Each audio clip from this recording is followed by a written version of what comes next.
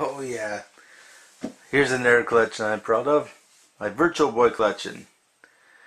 Sadly, this is another underrated video game console that only lasted for about a year. But the funny thing is, this is a Nintendo console and you don't expect Nintendo to fail. But yep, that's what happened. The world just wasn't ready for all red virtual reality awkward setup like the Virtual Boy.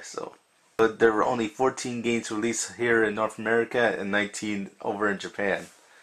And the cool thing is, I got all 14 games right here. Free loose. Now it is possible to get some of these in the boxes, but yeah, I think Mario Tennis and Jaipers are especially difficult to find in the box. Yeah, on eBay I think I've seen Jack Brothers go for like $90, and that was just for the bots, not for the actual game. I hate to see what the actual game and instructions go for. So yeah, that could be rare in the future. Just let you know, insurance companies. If I lose that game, boom, I want that one reimbursed. And I also got some Japanese games here.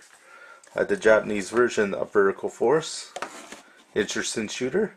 V Tetris is different from 3D Tetris down there. Yeah, I think Capmo Baseball. Yeah, I think that's 195. There was no 96.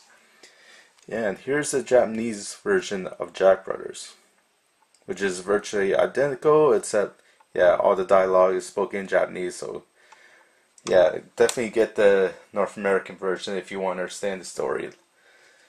And another important thing about the Virtual Boy, get yourself an AC adapter.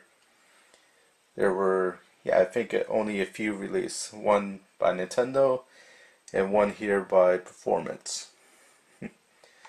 Yeah, that was cheap back in the day. I don't know how cheap it is now.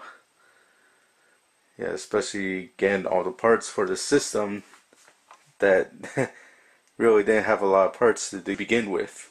Yeah, Nintendo didn't have a lot of faith in the system, and sadly, once you play it, you can understand why. But still, it's a very unique 3D experience. If you're a game collector, boom, this is like gonna be your pride and joy. Let's just say that. Yeah, I figured I'd show that off because this is a great showpiece in my collection. Alright, over and out. Yeah, this is Ryan and all that. Yeah, it's May 12th, I believe, 2010. Alright.